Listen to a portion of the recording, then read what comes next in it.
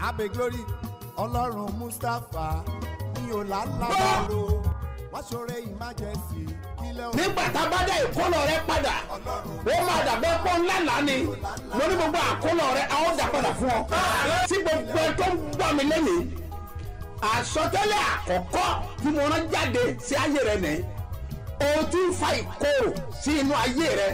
Ní orúkọ Jésù lónìí àní lónìí lórúkọ Jésù ó yá parẹ́. Gbàdúrà fún gbogbo ẹ̀dá tó ń wò mí tó dẹ̀ ń gbọ́ mi lọ́wọ́lọ́wọ́ lórúkọ Jésù Ọlọ́run olùbùkún orí afẹ́bùkún fún ọ.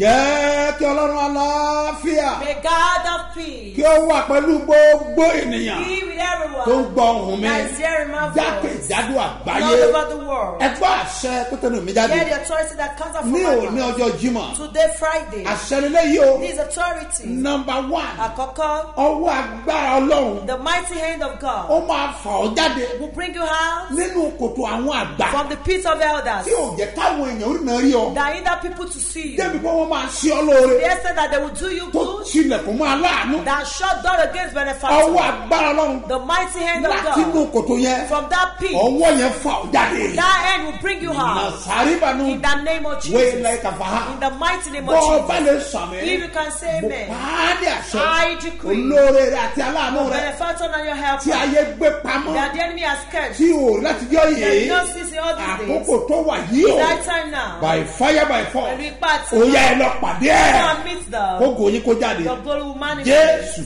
Olúwa wa.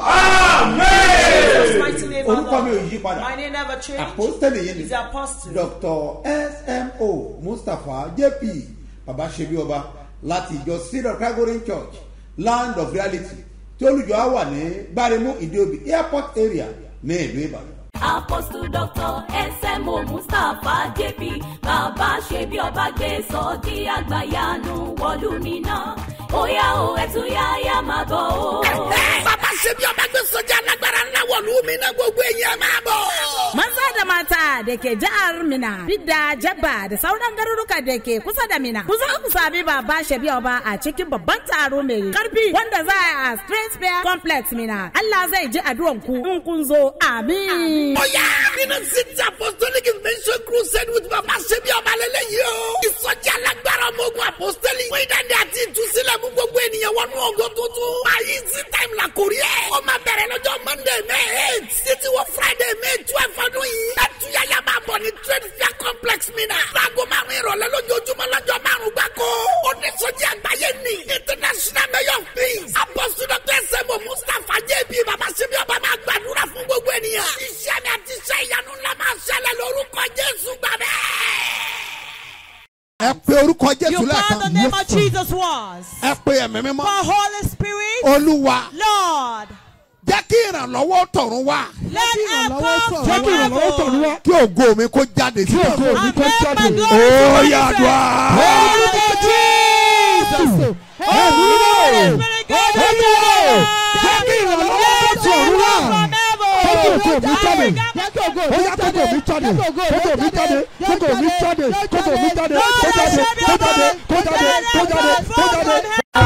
Bẹ̀rẹ̀ bàbá sórí mi bẹ̀rẹ̀.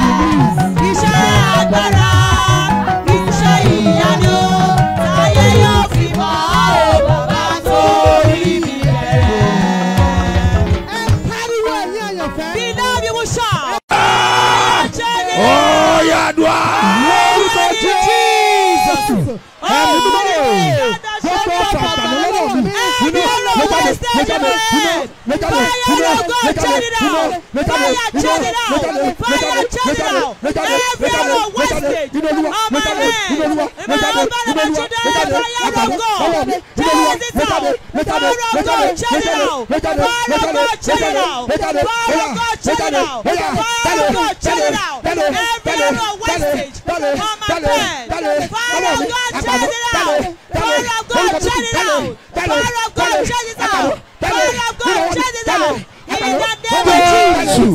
Olúwa wa. In Jesus' mighty name, my Lord. Did not pray this prayer very well. That is said. Some people are hoeing. God said He wants to help you out. You will shout.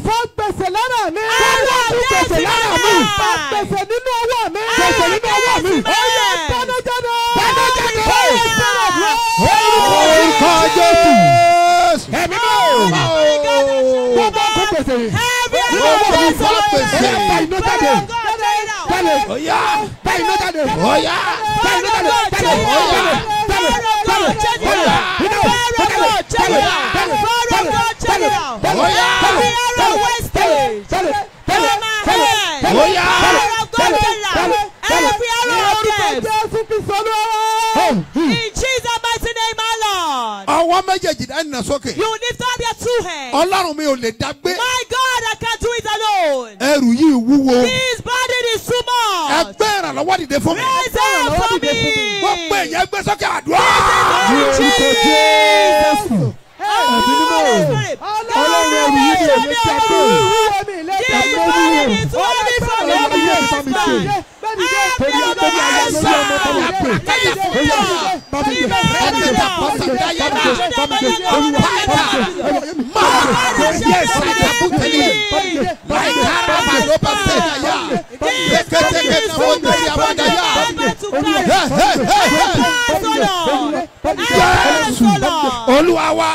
In Jesus' name, my Lord. Beloved, you will shout. You will shout very well. To a wasted the power of my glory. Into my glory to manifest. God destroy it. Jesus. Everybody that wasted praise of my glory. Into my glory to manifest.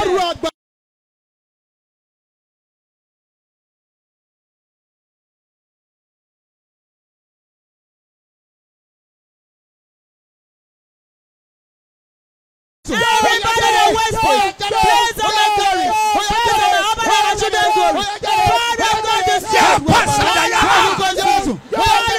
Praise of my children's glory. In Jesus' mighty name, my Lord. Hold your water very well. Hold your water. The water we want to sanctify. Put a little sound. Add a little sound to it. Yes. The day we asked us to do it at Ibadan. At the headquarters. Immediately we'll finish it. The woman went to wash her hands. After washing her hands, and great thing happened. And cowries come out from her palm. She was scared. And the cowries, they call it riches. If Irish is supposed to be rich, but she's pauper. When the cowries came out from her palm, it was sounding. She found waters were boiling. She screamed. There's an iron on that palm. Lift us water from. You will shout so loud. Oh Lord. Every iron on my palm. Injury me to gather money. Anywhere we find. Jesus. Every evil iron on my palm.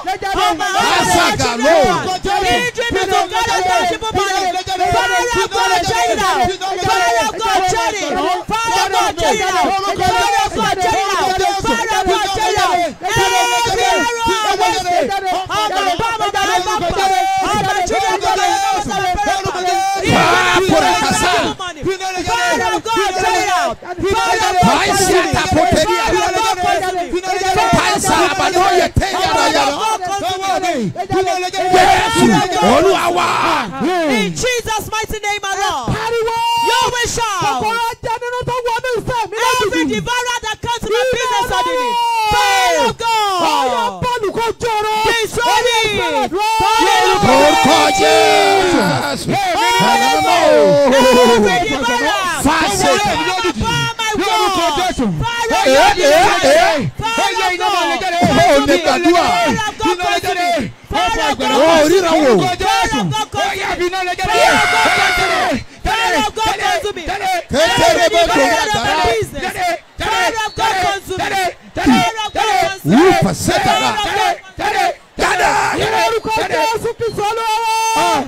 Jesus' mighty name, now get ready.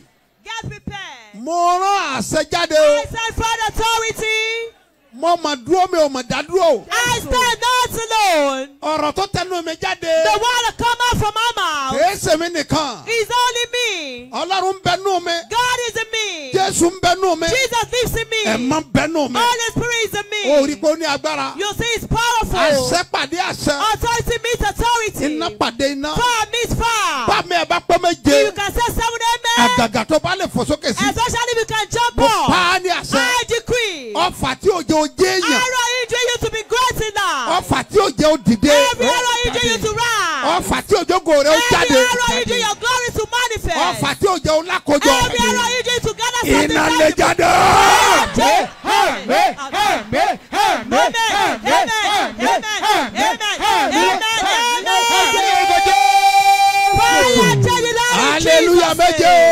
Hallelujah, hallelujah, hallelujah, hallelujah, hallelujah, hallelujah, hallelujah, hallelujah. Apostle Dr. SMO Mustapha JP Bàbá Sebioba gbé sọ́jí àgbàyanu wọ̀lú mi náà. Oya o ẹ̀túyáyá máa bọ̀ o. Bàbá Sebioba gbé sọ́jí alágbára ńlá wọ̀lú mi náà gbogbo èèyàn máa bọ̀. Maza da mata da ke jihar Mina, Bidda, Jabba da sauran garuruka da ke kusa da Mina. Ku zo ku sami Baba Sebioba a cikin babban taro mai karfi wanda za a Strength Spear Complex Mina. Allah zai ji addu'an ku in kun zo. Amin. Oya, Mina City Apostolic Invention Crusade with Baba Sebioba lélẹ́yìí o. Ìsọjí alágbára ọmọ ogun apostolic. Fún ìdáǹdè àti ìtúsílẹ̀ mú gbogbo ènìyàn wọnú ògo tuntun. Ayé sí time la kò rí ẹ̀. Ó máa bẹ̀rẹ̀ lọ́jọ́ Monday May 8 títí wọ Friday May 12 ọdún yìí. Ẹ̀túyàyà máa bọ̀ ní Trade Fair Complex Mina. Láago 5 ìrọ̀lẹ́ lójoojúmọ́ lọ́jọ́ 5 gbáko. Onísọjí àgbáyé ni International Mayor of Peace. Apostle Dr. SMO Mustapha JP Baba Sebioba máa gbàdúrà fún gbogbo ènìyàn. Iṣẹ́ mi àti iṣẹ́ ìyanu ńlá máa ṣẹlẹ̀ lórúkọ Jésù gbàgbẹ́. Your name? Orúkọ mi ni Mrs. Ọláyẹmí Tìjàní láti Jákàndé Àjàngbàdì. Àkọ́kọ́ ẹ̀rí mi, ẹ̀rí méjì náà ni màá sọ. Ẹ̀rí pọ̀ rẹpẹtẹ, ṣùgbọ́n màá sọ méjì. Méjì ti tó. Mo rò pé ní last month mo fẹ́ wá sí Lúfọ́ Àpẹ̀. Ó kù bí 5 days, mi ò ní 10 kọ́bọ̀ lọ́wọ́. Mo wá rántí pé wọ́n ní ká san 1,000 naira owó májẹ̀mú. Mi ò dẹ̀ san rí. Ẹ san rí? Mi ò san rí. Ẹ̀yin tí ẹ ti san rí, ẹ tọ́jú owó yín, mo ń bọ̀ wá gbà lọ́wọ́ yín báyìí. Those of you that you never paid before, keep Mo it máa ń up gbọ́ and èrè collect òwúrọ̀ it from you. dáadáa. Mo máa ń gbọ́ dáadáa, mi ò dẹ̀ san rí. Mo kọ̀ wá yọ 1,000 naira yẹn níjẹ́, mo lẹ́yìn ọmọọṣẹ́ mi, ẹ lọ bá mi san 1,000 naira yìí. Gbà tó wá dijọ́ kejì mo wá ń kọ Ọlọ́run Mustapha, mi ò lálábàárò, wá ṣọ́rẹ́ emergency, kílẹ̀ òní ó tó ṣú.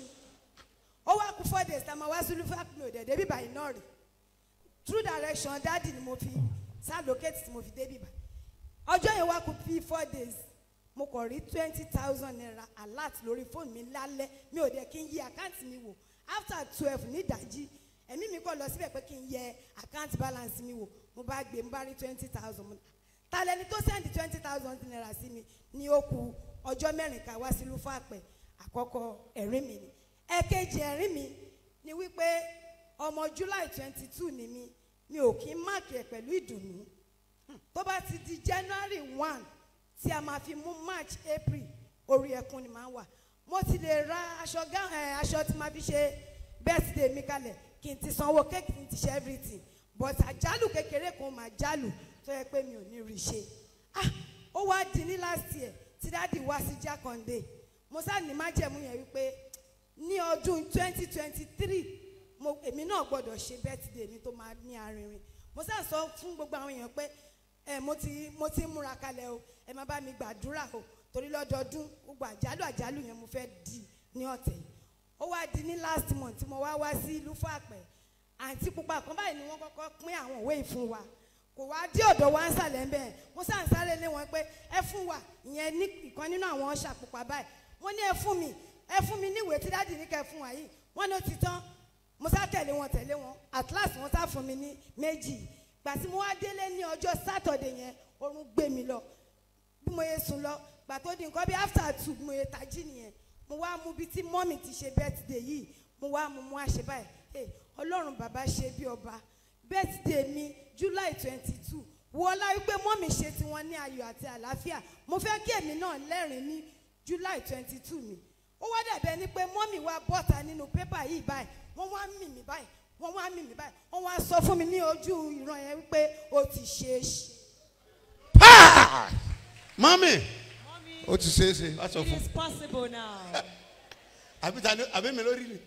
Did she see ó yá wá sọ fún ẹ. Come and tell her. Ọmọkùnrin á ṣe é ṣe yẹn dà. Lórúkọ Jésù. Á ṣe é ṣe pastor. Sọmọ bí ẹ máa ṣe bí. Who goes ahead? So Sunday, mọ́mì ẹ máa bọ̀. Mommy, come forward. Wọ́n ló dúró lápá ẹ̀yìn. Go and stay at the back. Mọ́mì ẹ sọ fún. Mommy, tell her. Ó ti ṣe é ṣe lórúkọ Jésù. Amen. In Jesus' name. Ṣé ẹ ti gbàgbọ́? Do you believe now? Aṣọ tẹ ẹ bá mọ ẹmú tèmi náà wá o. Let somebody shout hallelujah. She wants to thank God for the goodness of God. She has been losing to money due program, but she's never paid covenant offering. That the time she wanted to pay the covenant offering, there was no money. But she received an alert, which has never happened before. That was her first testimony. Her second testimony, she said her birthday is July 22nd. That whenever she wants to enter a new month, that she will start do it with bad thing. But she prayed that God of Sebioba should give her a joyful day. That she wants to celebrate her birthday with a joyful heart. She now said they were distributing the magazine. She had the one that is giving it out to give it to her. She collected it. And she said she took it up and prayed that God of Sebioba, as Mama Sebioba marked her birthday, that she too wants to celebrate her birthday. And mommy, it's as if mommy appeared to her in that dream. And she shook her and mommy declared to her that it is possible. That is how she came to testify to the goodness of God. Hallelujah. Hallelujah. Olóríire dà àwárẹ̀ o. Wakame 72 hours marathon prayer. Tagda Korean Unlimited Miracle. Ọlọ́run ló pa aláṣẹ fún ìsẹ́mínẹ́sì Apostle Dr. Sebo Mustapha Jebi. Bàbá Sebioba. Gbogbo tó bá ti ń dé láti Jerusalem. Tààràtà kọ́ máa bọ̀ ní Lúfùwàpẹ́. Nítorí gbogbo àwọn àtàgbójú Olúwa fún kankan. Ó yá ní Sebioba National Camp. Tó wà ní AB bus stop. Lúfùwàpẹ́ junction Lúfùwàpẹ́ ìpínlẹ̀ Ògùn. Tàbá tí wọ́n náà dún alátago mẹ́jọ àárọ̀ Wednesday May 24. Ó di ìdajì Saturday May 27. Kó bọ́ sọ́jọ́ ibi bàbá Sebioba ká tó kúrò ní Lúfùwàpẹ́. Kó bá wá dọ́jọ́ Sunday May 28. Ọjọ́ yẹn máa lágbára sá. Ẹ̀túyàyà máa bọ̀ ní Sebioba headquarter. Sáremu Ìdíomi airport area Alákà Ìbàdàn. Bẹ̀rẹ̀ látago mẹ́jọ àárọ̀. Ayẹyẹ ìdúpẹ́ ọjọ́ ibi bàbá Sebioba ìyàtọ̀ pẹ̀lú máa wáyé. Pẹ̀lú youth praise concert tá a pa kórí ẹni dé golden. Jésù retí ìrọ̀jẹ́ àjọ pàdé níbẹ̀. Àṣẹ jáde látẹnu mi. Authority comes out from my mouth. Bó o bá lè sọ mí. You can say amen. Mo wí ní orúkọ bàbá tọmọ tẹ̀lé yín mọ́. In the name of the Father, Son, and Holy Spirit. Àṣẹ òkè. Authority of lifting. Àṣẹ òkè. Authority of greater Ó eye. yẹ kó wọnú ayé rẹ. Amen. Comes to your life. Màkúrí bínú dẹni yìí. In the name of Jesus. Wá tù kábàrù In the kìtà. mighty name of Jesus. Mi ò mọ bí tán fi ọ́ pamọ́ sí. I don't know where you've been kept. Mi ò mọ ìdí tí olóore ò fi rí ọ. I don't know the reason why benefactor has not been seeing you. Mi ò mọ agbára tó wà ní díẹ̀ tí wò rí ràn lọ́wọ́. I don't know the forces behind that you did not receive Kí help. ló ṣẹlẹ̀ tí àkọ́mọ́ rẹ ò wá sí ìmúṣẹ? What is happening that all your goals and focus have not been fulfilled? Kí ni ṣẹlẹ̀ ní agbègbè rẹ tí wọn kì í dìde ń bẹ̀? What is happening in your neighborhood that they did not rise? Agbára wo ní yọyín lẹ́nu nílé yìí tẹ́ bá gòkè tẹ́ fi ń jábọ́ What padà? are the forces that make you to rise in your family and you fall? Ta ni ọ̀rọ̀ yìí lójúkọ? Who is this one Bó o talking bá to? lè sàmẹ́, You can say o amen. máa bọ́ nínú ẹ̀. You'll be free from it. Lónìí wàá ní ìṣẹ́gun ńlá. Have great victory. Jésù Olúwa wa. In Jesus' mighty name, our Lord. Lónìí mo fẹ́ sọ̀rọ̀ mo dẹ̀ máa gbàdúrà lórí tán pè ní ìrànlọ́wọ́ òkè. Today I want to talk about what we call help from above. Ìrànlọ́wọ́ òkè. Help from above. Òun ni mo fẹ́ fi gbàdúrà fún. That's what I want to pray with. Lórí ọ̀pọ̀lọpọ̀ máa rọ ara rẹ̀ pinni. Because a lot of people do write themselves Mọ́ up. ara rẹ̀ pin. Don't ìrànlọ́wọ́ òkè fẹ́ dá sọ̀rọ̀ rẹ. Air from heaven want to involve you. Story ẹ fẹ́ change. Your story wants to change. Mo dẹ̀ mọ̀ pé lónìí. And I know that today. Ọ̀rọ̀ yìí máa ti ṣe agbára láyé ẹ̀. This one will work powerfully in your Ó life. dẹ̀ máa ṣe bí ọba. And you will reign as a Ẹ king. jẹ́ kí n gbàdúrà fún àwọn ọlọ́jọ́ ìbí. Let me pray for the brothers celebrating. Àti oní wedding And anniversary. people celebrating their wedding Ọwọ́ anniversary. ọ̀tún Ọlọ́run àti ìgbàlà rẹ̀. The right hand of God and His Ojú salvation. rere àtòkè wá. Favor from above. Ìbùkún tí kò ní ẹgbẹ́. Blessing that is immeasurable. Ìrànlọ́wọ́ ìlópin. The unimmeasurable Kó help wọ ayé yín. will come to your life. Kó wọ ìgbéyàwó yín. Come to your marriage. Àṣẹ Ọlọ́run alààyè. Authority of the living Kó God. fi ọlọ́kàn balẹ̀. Give you rest Wàá of dẹ̀ ṣe bí mind. ọba. Reign as a Happy king. birthday and happy wedding Ẹ̀kọ́ anniversary. ayọ̀jọ́ ìgbésíkọ́ Mo wá ayẹgbẹ́. gbàdúrà. I pray. Gbogbo ẹ̀ tó ń gbọ́ mi. Everyone hearing me. Àkókò tó láti celebrate It's ẹ. that time for you to be Ohun celebrating. tó bá lóun fẹ́ Or dádúró. what you want to delay it. Iná máa jó wọn lórí.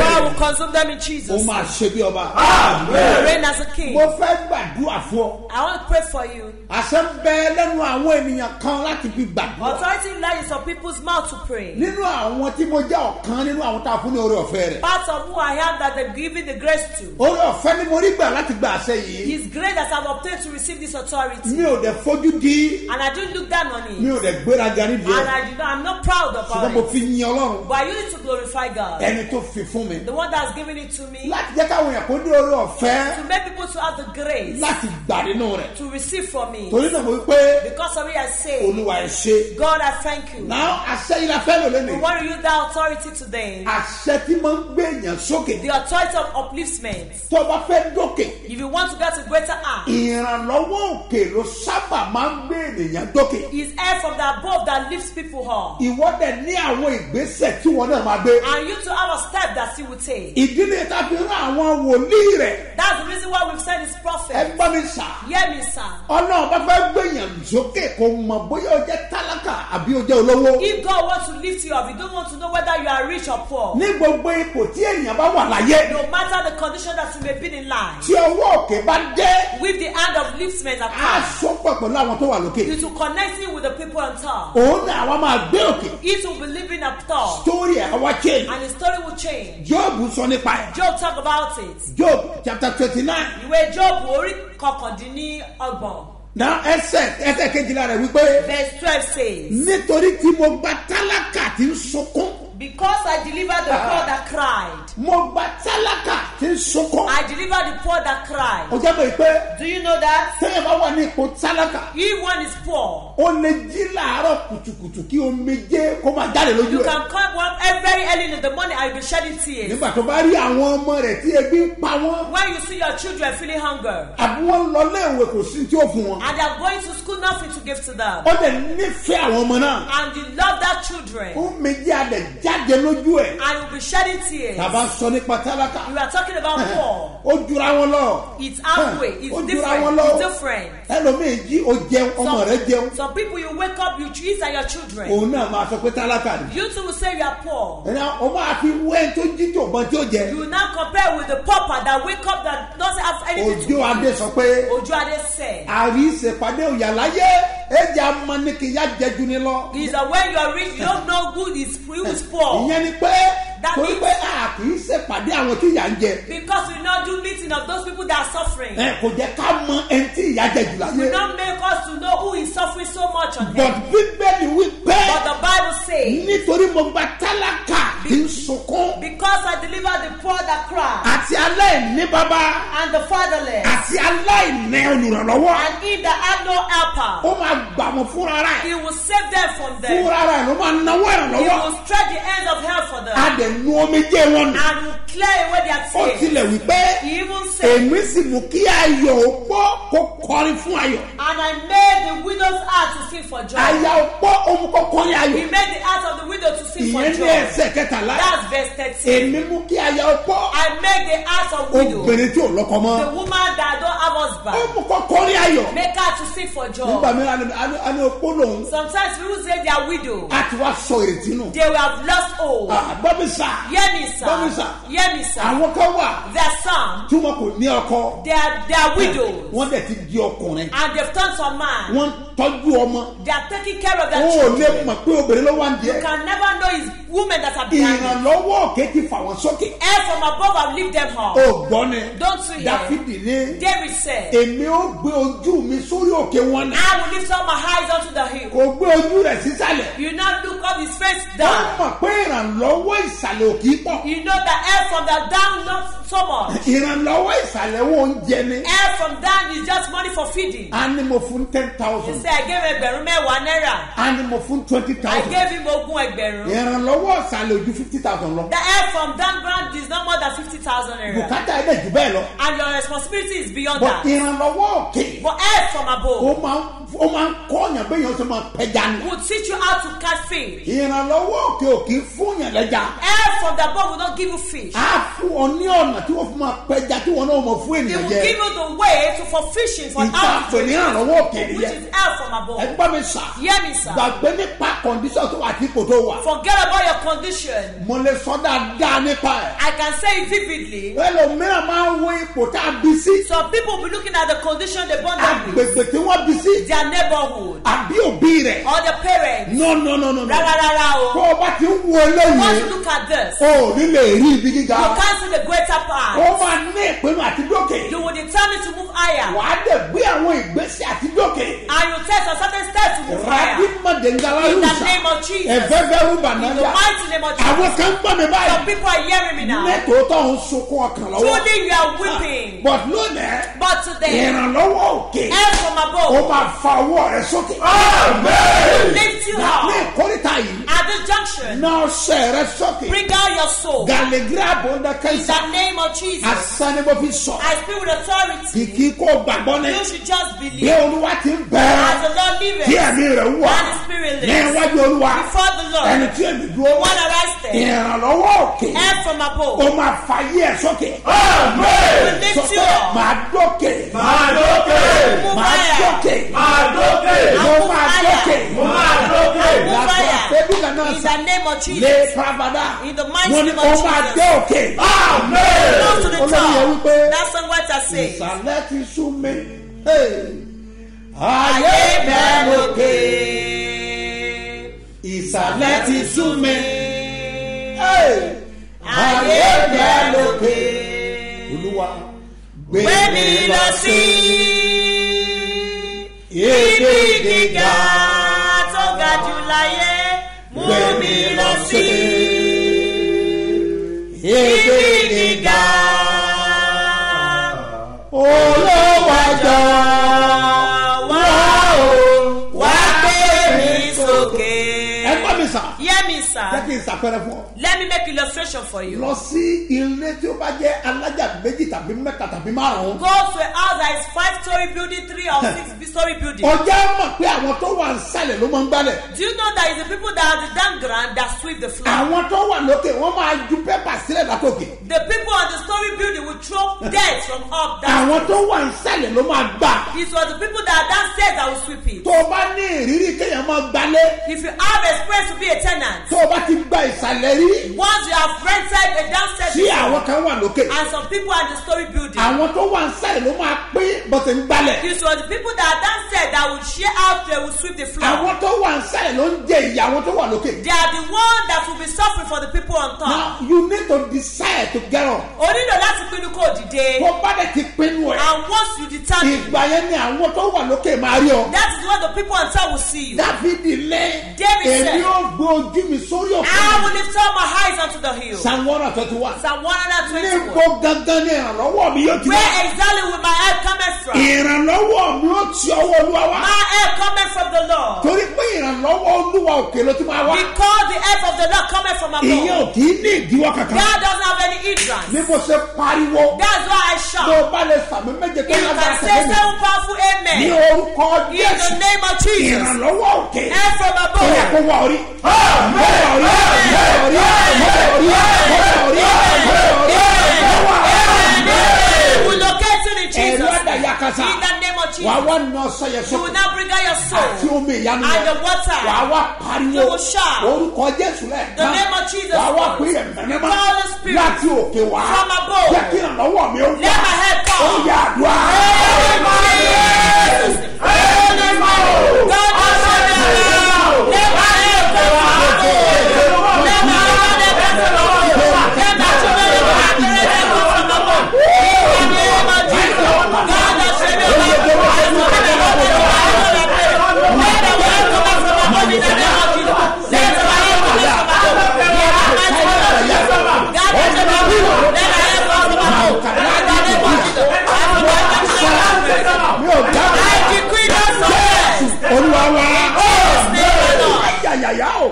ní orúkọ Olúwa. In the name of the Lord. Ó máa rí ìrànlọ́wọ́. You will receive help. Ìsọjí tòní. Today's revival. Òun náà ní àṣekágbá. Is the grand finale. Òun la máa ń pè ní àṣekágbá. We call it grand finale. Sọ pé òní ní fàáìnà. Ogun ayé mi. Òní ní fàáìnà. Ogun ayé mi. Èèmà ní dọ́là o. Ogun èṣù ẹ̀gbọ́. Èèmà ní dọ́là o. Ogun ọ̀tá ẹ̀gbọ́. Ẹ̀mí mímọ́ ti fún mi níjà. Màá jàjàyè. Ẹgbẹ́ mi sà. Hear me, sir. Tọ́ bá wà ní Minna àti agbègbè rẹ̀. If I'm Minna and its environ. Gbogbo tó bá ná ọ ní kó náà. Whatever will cost, let it cost. Òní tó jẹ́ fáínà yẹn. Today tó jẹ́ ọjọ́ tó kẹ́yìn. Ó dẹ̀ máa jẹ́ general anointing service. Ó dẹ̀ máa jẹ́ ìsìnkú òróró yàn. Ó máa ní agbára gan. It will be powerful. Ìdè gbọ́dọ̀ já. Chains must be broken. Sórí èpè àdáyébá yẹn. That ancient curses. Ó gbọ́dọ̀ kúrò lórí ẹ̀. Must leave your life. Ègún àdáyébá yẹn. That generational curses. Ó gbọ́dọ̀ kúrò lórí ẹ̀. Must leave your life. Ibo ni mo ń sọ nípa ẹ̀. What am I talking about? Mo ń sọ nípa ìṣẹ́jú lọ ní Minna. I'm talking about ongoing crusade at Minna. At trade fair. Ó ní agbára. It's powerful. Láti ọjọ́ Monday. From Monday. Ó ń gbóná bí ajere. It's fervent. But lónìí gángan. But exactly today. Ó máa ní agbára. It will be great. Èyí tó bá ń ná ọjọ́ náà. Whatever will cost, let it cost. Jẹ́ ká pàdé. Let us meet. Àwọn ọ̀run fẹ́ gbé ayé ẹ̀ sọ́kè. Everyone want to lift you up. A fẹ́ kọ́rúkọ rẹ pẹ̀lú àwọn tó wà lókè. We want to write your name with the people A on fẹ́ top. ṣíwé ìrántí kan. We want to open your book of Sọ fún àwọn remembrance. tó yí ọká. Tell the people that surround Bí you. Olúwa ti ń bẹ. As the Lord Tí living. ẹ̀mí rẹ̀ wà. And the Spirit lives. Níwájú Olúwa. Before the Lord. Ẹni tí ẹ̀mí The gbọ́. one that rested. Ayé rẹ̀ máa dìde. Lord Lawura. Láàárọ̀ lálágbára lọ́wọ́. Tomorrow morning by grace of Èyí God. tẹ́ wà lábújá. Those of you in Abuja. Ẹja pàdé Lúzẹ̀ lọ́la. Let us meet at Suduse Ó máa ń le tomorrow. gan. It will be great. Akarabado sá. In the name of Ẹ Jesus. gbọ́ mi sá. Hear me, sir. Wákàtí méjì péré mo ní Just pẹ̀lú. 2 hours I have with you. Aago méjì àárọ̀ program ti By bẹ̀rẹ̀. 7 hours the program will Mẹ́wàá commence. àbọ̀ àti parí. By 10:30 we've closed. Aago mẹ́jọ àbọ̀ ni màá gbọ́ máa. I will take the microphone by 10:30 Bọ́ọ̀bù ti a.m. di 10:30 máa tó lọ. Once it's 10:30 I will share the benediction. Ìbàdàn yá nìyẹn. We are going back to Ẹ Ibadan. máa retí mi ní Be Ìbàdàn. expecting me in Mú Ibadan. ọ̀sẹ̀ rẹ dání. Come along with your Mo soul. dẹ̀ máa fún ọ ní ẹ̀bùn kan. And I will give you a gift. Ìpàdé àrọ̀ sọ́dẹ̀ máa lé. Sunday morning will be powerful. Ìṣòro lónìí wà ní Sọ́gbọ́n There is ìjọ tiwa. vigil today in Bẹ́ẹ̀ sì ni ó wà ní àjà. Anaja. Ẹ tẹ́wọ́ síwájú. Spread your hands. Àánú ọlọ́àtọ́jú eré. That's our favor Ó of máa God. gbé ayé ẹ̀ dìde. Lift you up. Ọ̀pọ̀ ìtẹ́fẹ́ káwọn onílọ̀rẹ́ All lónìí. of you that want to bless the Ẹ ò prophet pé kó today. ṣubú nílé yìí. Because this is the month of the Àwọn kan sọ prophet. pé ojoojúmọ́ làwọn Some sùn. people say they pay it every Wọn ò day. fẹ́ mọ iye táwọn ní. They don't want to know the amount they Ìbá have. kéré àwọn sàṣẹ. Even if it's small, they will Àwọn pay. fẹ́ ṣèdí oṣù They yìí. want to see this. Wọ́n fẹ́ fi májẹ̀mú òfin yìí mú. They want to grab it with the covenant Bẹ́ẹ̀ni blessing. gàrú àdàyàpá. Yes, in the name Mo of Jesus. pàṣẹ lórúkọ Olúwa. I decree that By name of the fire Lord. by force. Pẹ̀lú ipá àti Àánú á dìde sáyé ẹ̀. Blessing will Bó o rise bá for ti your sọ̀rọ̀ life. májẹ̀mú ẹ̀. If you have not paid your covenant Àbí offering, èdìdí oyin ẹ̀. or the seed of your Ọ̀dẹ̀ hand, sì fẹ́ ṣe. you want to do it, Kọ nọ́mbà ìsílẹ̀. write this account number.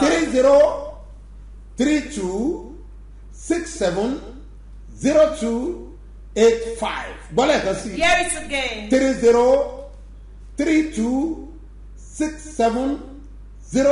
3032670285. Mustapha Solomon Moses ló máa gbé jáde ní Fort Bank lórúkọ Jésù ayé rẹ̀ á dìde. Amen. Jesus. Èkejì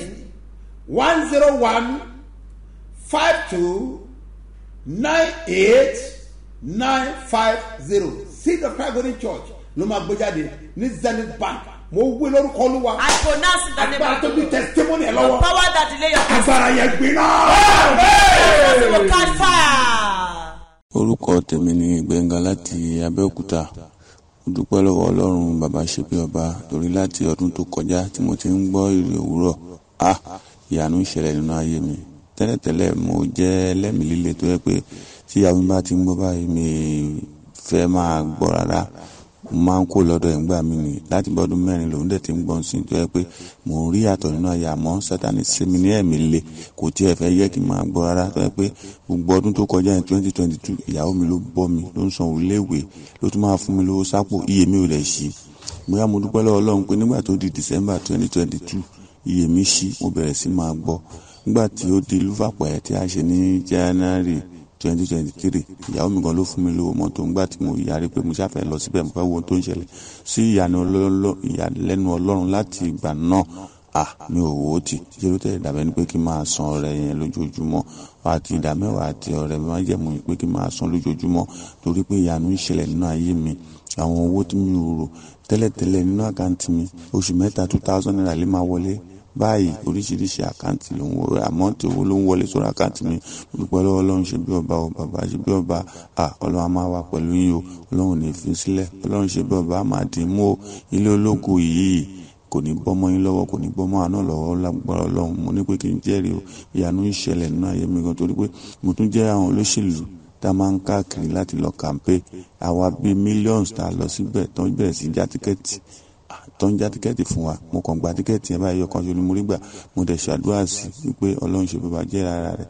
sí ìyàlẹ́nu Ọlọ́run nígbà tí wọ́n fẹ́ máa porúkọ mo ṣe ni mo jẹ jẹnẹrétọ̀ ńlá nìyẹn pé mọ́tò lọ́n fi bá mi gbé délé mo dúpẹ́ lọ́wọ́ Ọlọ́run ṣe bí ọba o ẹ ṣé sà iṣẹ́ ìránṣẹ́ yín kò ní dòkú o ẹ ṣé mo dúpẹ́. èmi ni Jọlá Adé láti ìlú Ọ̀tà mo fẹ́ mú ẹ̀rí mi wá sí Lúfùwàpẹ́ ní March mo ti dé láti ìyẹn ní ọjọ́ àkọ́kọ́ tí máa kọ́kọ́ wá sí Lúfùwàpẹ́ mo gbàdúrà wípé torí ẹ̀rẹ̀zà ni mí mo gbàdúrà níbẹ̀ pé gbogbo àwọn tó ń gbà yìí lọ́wọ́ mi wọn kì í ṣe freedom mo tún gbàdúrà pé gbogbo àwọn ọmọọṣẹ́ kan máa ń lọ lọ́dọ̀ mi kò dẹ̀ rí bẹ́ẹ̀ tẹ́lẹ̀ sá gbogbo kọ́sítọ́mà náà ti lọ tán mi ò mọ bí tí oògùn yìí ti wà ṣùgbọ́n nípa àmì ìfàmì òróyàn yín tí mò ń gbọ́ ìrò òwúrọ̀ ní àárọ̀ látìgbà tí mo ti ń gbọ́ ìrò òwúrọ̀ ní ayé mi ti yí padà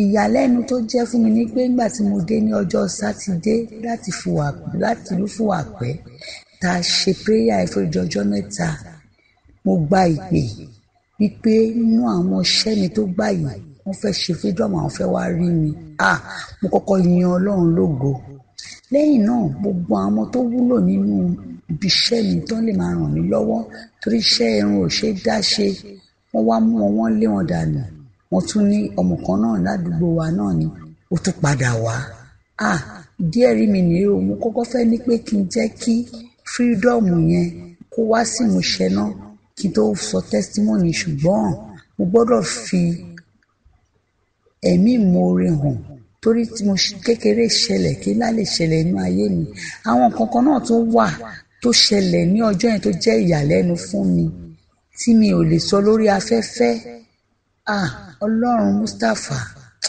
gbogbo ohun tẹ́ bá dáwọ́lé á máa yọrí sí rere o ẹni fọmọ ṣiṣẹ́ ìránṣẹ́ o gbèsè dẹ̀ tún pọ̀ fún mi ẹ gbàdúrà fún mi kí n bọ́ nínú ogun gbèsè mo kàn ń fi kan rọ́kan ni gbogbo ohun tẹ́ ní ká ṣe ni mò ń ṣe mò ń san ọrẹ májẹ̀mú mi ní oṣooṣù tíṣu tá a ṣe yẹn náà tí súwìtì tá a ṣe tẹ́ní ká gbàwẹ̀ fún odidi ọjọ́ mẹ́ta nígbà tẹ́ wá sí Ọ̀tà mo wà níbẹ̀ lọ́jọ́ náà tẹ́ní ká gbàwẹ̀ fún ọjọ́ mẹ́ta Friday Saturday Sunday nígbà tó máa di Sunday yẹn tí mo fẹ́ lọ sí church service ní Ọ̀tà mo kàn ń gbọ́ ìrò òwúrọ̀ nínú ilé mi bí mo ṣe ń gbọ́ lọ mo kàn rí kinní kan ni bíi shadow bí kò jọ bí ìjì kò jọ bí kinní nínú ilé mo bá bẹ̀rẹ̀ sí gbàdúrà ó ń ṣe sára òbí tó bá ṣe o á ṣe kékeré á ṣe bí eku tó bá yá tún ṣe bí pátánì ẹyẹ mo ní Olúwa o back to sender mo bá bẹ̀rẹ̀ sí gbé omi ṣe bí ọba mo bá bẹ̀rẹ̀ sí tí bá ti wá wọ́n omi ẹ̀ sí ó máa dúró pa mo ṣàbẹ̀rẹ̀ sí wọ́n omi ẹ̀ sí mo bẹ̀rẹ̀ sí wọ́n omi ẹ̀ sí títí nígbà tí mo wọ́n omi ẹ̀ sí tó di pé kò jáde mo gbáná etí náà ìlú yẹn òróró ni mò ń lò nílé òróró tí mo fi ń ṣe bẹ́ẹ̀ ni mò ń lò fún ìwúrọ̀ o mi ò gbà lọ́wọ́ yín o mo wá wọn sí bí wọ́n sí bí wọ́n gba ojú mi rò jáde mi ni bá mi dúpẹ́ o. mo rán àṣẹ jáde. I send forth authority. gbogbo ibi o bá wà ní gbogbo àgbáyé. Wherever you may be in the whole world. àánú àgbẹ̀ ọ̀dìjẹ́ lórúkọ Jésù. Mercy will lift you up in Jesus. mo bless your sẹ́yìn. I sanctify your soul. mo rán àṣẹ òkè síbẹ̀. I send forth authority of ìrànlọ́wọ́ àti òkè. help from above. àánú tí kò ní ẹgbẹ́. Mercy that is measured. ó yẹ kó wọnú ẹ̀ lórúkọ Jésù. mo ya omi yẹn àṣẹ sí mímọ́. I sanctify the fún ìyanu water tí kò ní ẹgbẹ́. for marriage báyìí blessing. kàtó bí ara In the fà name of Jesus. lórúkọ In the name of Jésù ó yá Jesus. gba ìyanu rẹ. Receive your miracle. mi ò mọ̀rú ìyanu tó ń fẹ́. I don't know the type of miracle ṣé you ti want. ọmọ bíbí ni Is it for childbearing? ti ọkọ nínú For husband? àbí ti ìyàwó nínú For wife? ti físà ni For visa? àbí èwo nínú bẹ́ẹ̀. Or which one? ṣé ti ìwòsàn ni Is it for healing? àbí ó ń wá iṣẹ́ gidi. For a good job? òun fẹ́ tìrànlọ́wọ́ Or for health? àbí ojúrere Or favor? àbí àánú Or mercy? àbí ìṣẹ́gun Or victory? ní gbogbo ọ̀nà. In all ways. bó o bá ti gbàgbọ́ Once you believe. àṣẹ wọnú omi àtẹ̀pẹ́rẹ́ Authority gbàgbọ́ will come to ó your yá water gba and ìyanu of rẹ. faith. Receive it.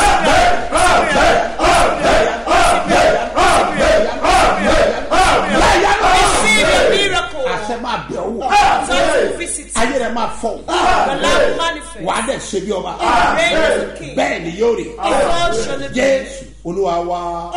In Jesus' name, our Lord. lọ́la lágbára Ọlọ́run. Tomorrow, by the grace of God, a máa pàdé ní Àbújá. we'll meet in Abuja. láago méje láàárọ̀. By 7 a.m., ní program ti bẹ̀rẹ̀. that's when the program Bí will aago commence. mẹ́wàá. Till 10. ibo la ti máa pàdé. There we'll meet. police signboard Police signboard. ní Dúzè. At Duze. lẹ́yìn headset àyẹ̀kọ́ gan. At the back of our center. ibẹ̀ ni church wa. That's where the church a máa is. pàdé bẹ̀ lọ́la. We'll meet there tomorrow. agbára Ọlọ́run fẹ́ fọ̀ The láyé. power of God wants to manifest bí in your Olúwa ti life. bẹ tẹ́lẹ̀ As the wá. Lord liveth and is náà wá dúró àti èmi dúró. before the Lord, the one that àṣẹ máa rises. bẹ̀ wò. Authority ní will visit orúkọ lọ you. àṣẹ máa bẹ̀ wò. wà á dẹ̀ ṣe bí ọba. You ìwọ reign náà as a kọ́ rẹ̀ king. pé. You to sing this song. Mo fàyè àti fẹ́ mi fún ọ̀dàgùntà tó kún fún mi. Jẹ́ kí n lè jẹ́. Jẹ́ kí lè jẹ́ olótìtọ́ Jésù Ọlọ́run mi. Mo gbàdúrà lórúkọ Olúwa. I pray in the name of the Lord. Nígbà tí ìpè bá dún. When the trumpet will sound, Tí ọmọ ènìyàn yóò yọ the ní Son àwọn of sábà. God will appear on the sun. Mo gbàdúrà. I pray Ní orúkọ Jésù. in the name of Jesus. Èmi àti ìwọ. You and I. A ò ní sọ ilé nù. A ò ní sọ ilé nù. Yóò fẹ́ dára fún ọ. It is well with us. Gbàdúrà fún ọ. I pray for Bí you. Olúwa ti ń bẹ tẹ́mi ẹ̀ wá. As the Lord liveth Bó and ti is jáde lónìí. as a going out Ó yá lọ today, bá àánú pàdé. peace with mercy.